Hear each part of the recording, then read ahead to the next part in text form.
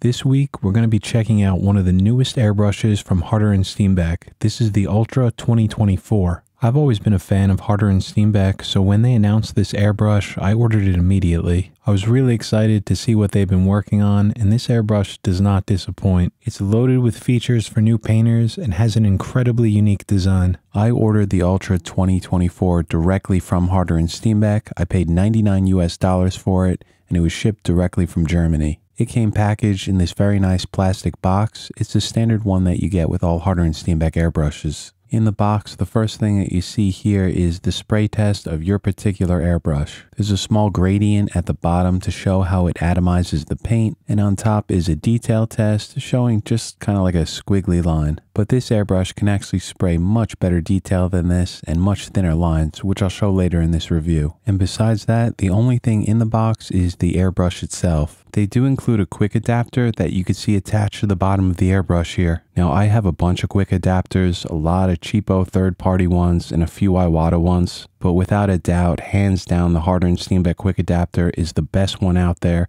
I really need to order a bunch of these to swap out on all my other airbrushes. And these quick adapters are universal, so they'll connect to the female end of any other quick adapter. Here's one on a Badger hose. It fits great. So what makes this airbrush so special? It's the first airbrush that I've ever seen that was engineered for beginners to help you start out and make the airbrush more approachable. Now, painting with an airbrush is not difficult to do. It's actually pretty simple and easy, and anybody can do it. Learning how to paint is a different thing altogether, but that's the same with any painting tool you're using, whether it's a paintbrush or an airbrush. But if you decide to use an airbrush as your painting tool of choice, the Ultra 2024 can help you along by taking some of the guesswork out of how far back you need to pull back on the trigger. Just behind the airbrush trigger is this collar that limits the distance that the needle can travel back. The farther that you pull back on an airbrush trigger, the more the needle retracts from the nozzle. So in other words, the more that you pull back, the more paint the airbrush is going to spray. So what this collar does is give you some preset trigger distances. It goes from fully open, just like a normal airbrush, to prime, to base, and then 3 other presets indicated by some Roman numerals. You may have noticed that the words on the collar, like prime and base, are designed for modelers and miniature painters. And that's clearly who this airbrush was designed for, people who paint models. Now, that's not what I do. I come from an art background. I just happen to use an airbrush as my painting tool. But this is an airbrush for anybody. It's just a normal airbrush, a nice high quality one, that has some features designed for model and mini painters. And even though I don't paint models, you guys are awesome, and I always appreciate you being here. The love and the dedication to airbrushes in the scale modeling and mini community is just second to none, and I have nothing but respect for you guys. When you buy the Ultra, it comes equipped with a 0.45mm needle and nozzle. This is the perfect size to start out with, a great size for pretty much everything in airbrush painting. You could spray plenty of detail, which we'll see later, and also it's going to be more forgiving for some thicker paints. This is an updated nozzle size by Harder and Steenbeck, and I think it was a great choice to include on this one. Another nice feature is that the Ultra comes with a paint cup that you're able to remove. When the cup is off the airbrush, you're able to add about 4 drops of paint into this opening, which is plenty for a lot of applications. And what I love about this is that it makes the Ultra feel like a side feed airbrush. And what's great about a side feed is that there's no cup on top to obstruct your view, so it makes it really easy to see whatever it is you're painting. And another nice thing is you just get a ton of room for your trigger finger. I usually paint with my finger pretty far up on the airbrush trigger. This just gives me a lot more control and a lot better grip. So when the cup is off the airbrush, this feels better than a side feed because not only do I have plenty of room and I'm able to see my artwork a lot clearer, there's also no cup sticking out of the side, which could make an airbrush feel a little bit lopsided. The only real negative thing that I found about this airbrush is that when the cup is on, it's just too large and too close to the trigger. When I paint with this with the cup on, it just feels way too cramped. The older Ultra model didn't have this problem. You could see here that there's a lot more space between the trigger and the cup. And unfortunately, you can't just swap out the cups because the opening, where its compression fit, is different between the two. But what's so nice about this larger opening is that it holds more paint. So you could paint with this airbrush with no cup on. It feels incredible to use, and I think it was a great design. Plenty of other airbrushes come with larger cups, like my much loved Iwata Revolution here. And this model just has a tiny bit more space in there, which makes a big difference and is a lot more comfortable. I think that Harder and Steenbeck should just give the options for some smaller cups or maybe a cutout in this larger cup.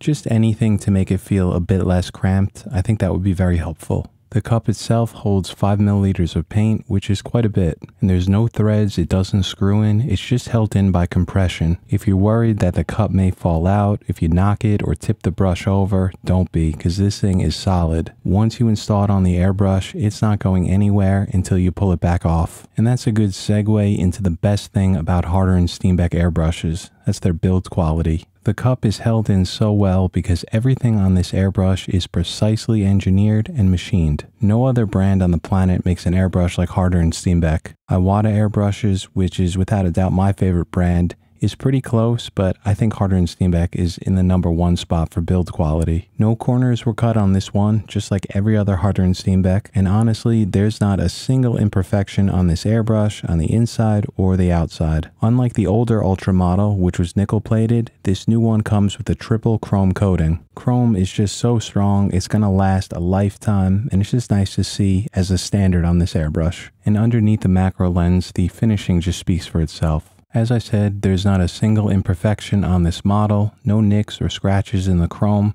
It's just a flawless chrome coating. The nozzle and the needle tip are also perfectly centered within the front of this air cap. That's important so that the airbrush sprays correctly, so this is just very nicely done. The trigger pad, or the top part of this trigger where your finger rests, is one of my favorite ones that I've ever used from Harder and Steenbeck. It's just a really awesome design on this one. It's large, it gives you a lot of grip, and it's got a small cutout in the front. And a pretty cool addition for new painters is that you cannot pull back on this trigger unless you press down first. That's very important to build up some good airbrush painting techniques. You always want to press down first to get air before you pull back on the trigger. And the same thing goes in reverse. If you want to stop the paint, you first push the trigger all the way forward and then you release the air. That'll give you a lot better airbrush control, and it helps a ton with tip dry. If you're just starting out with an airbrush, there's no real need to fully break down your airbrush, but I'm going to do it in this review just to show you all the internal parts. The first thing that I'll do here is pull off the compression fit cup, and then I'll unscrew the rear handle. This collar is also held in by friction. To remove it, all you need to do is pull it off the back of the airbrush. To remove the needle, you just loosen up this chucking nut and then you can pull it out the back. And the chucking nut has a pretty nice design here too.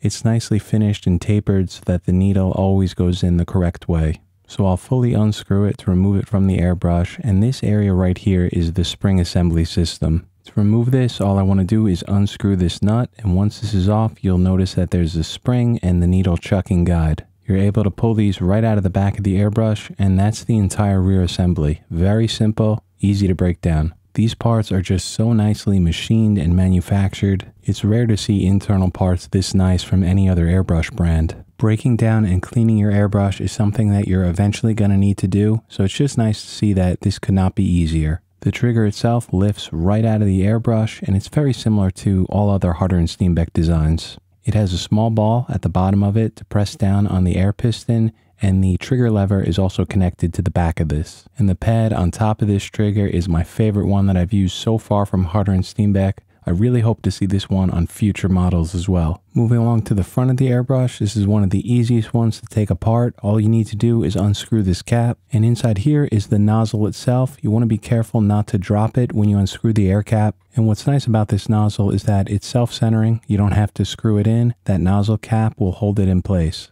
And a large nozzle like this just makes it so easy to clean if you get a clog in there, like maybe some dried paint gets in. All you need to do is unscrew this and then just kind of poke the clog out. To reinstall everything, it's just as easy as taking it apart. Just place this nozzle in and then screw the cap on. Everything on an airbrush should always be hand tight, so you don't need any tools to put it back together. When placing the trigger back in, make sure the cutout is pointed toward the front, toward the nozzle, and then just press it down in place, making sure that you feel it pressing on that spring within the air piston. Then just reinstall the guide in the back of the airbrush and then just place the spring right over it. And then all you need to do is take this nut here and screw everything down. On most airbrushes, you're able to adjust the trigger tension by how far down you tighten this. You don't really get that option on this one because the threads are kind of small. You can loosen it up a little bit on this one if you want a softer trigger, but honestly there's not that much room to work with, so I would just tighten this all the way down. And then just put on that guide, that chucking nut, and insert the needle. When you insert the needle, you don't want to use any pressure on it. You just want to insert it until you feel it make contact with the front of the nozzle. If you use some force and really kind of press it in, you could damage the nozzle. So just a very light amount of pressure until you feel it make contact with the front of the airbrush, and then it's set. And that's it. It's just one of the easiest airbrushes to break down and put back together. An airbrush that's easy to break down is really important for anyone who's painting with an airbrush, but I think that it's especially important for new painters. So if you're just starting out, I think you're going to appreciate this.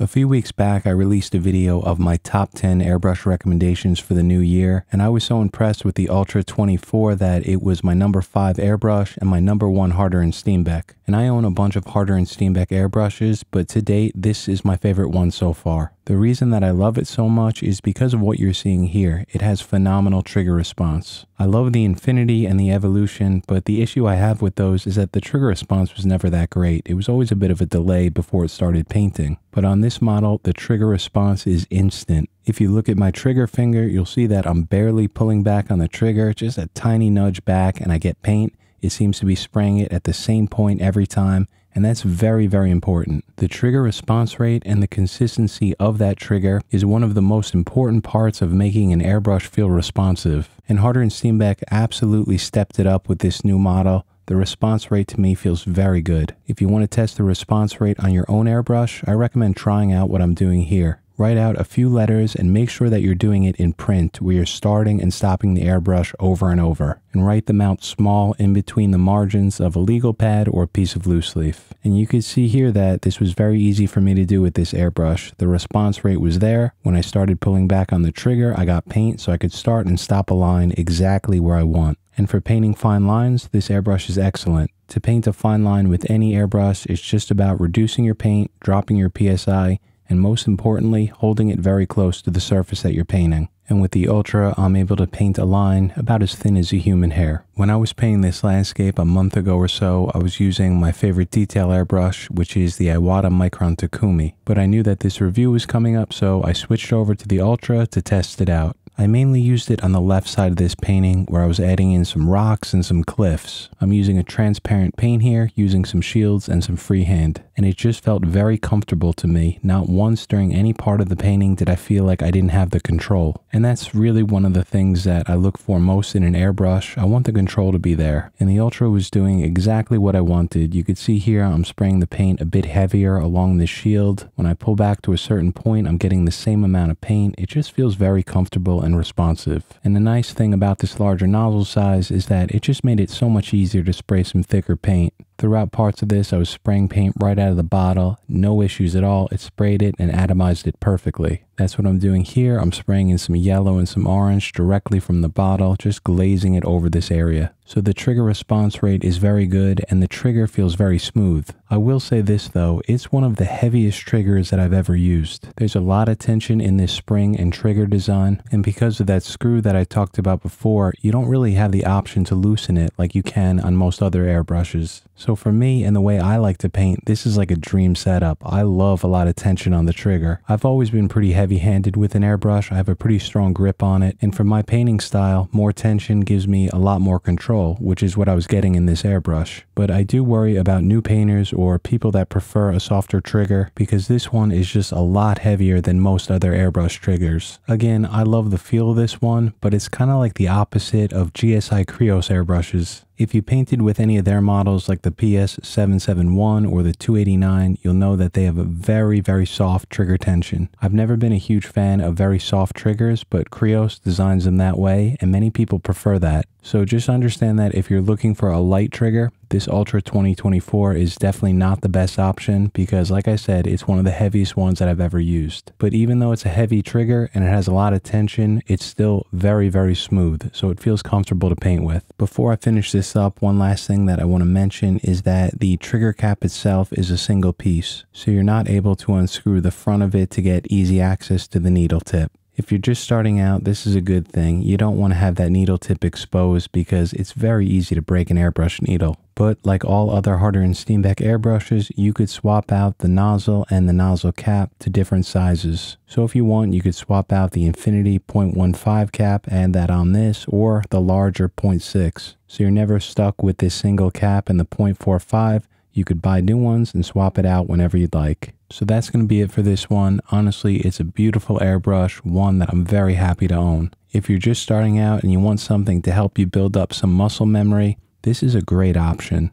I think that the engineers at Harder & Steenbeck came up with something very special with the Ultra 2024. If you're considering picking this one up, I highly recommend it. It's without a doubt one of the most unique airbrushes ever made, and if you want to start painting with an airbrush, this is a great place to start. So thank you for watching. I hope that this video was helpful for some of you who are considering buying this one. Thank you so much for watching, and I will see you back here next week.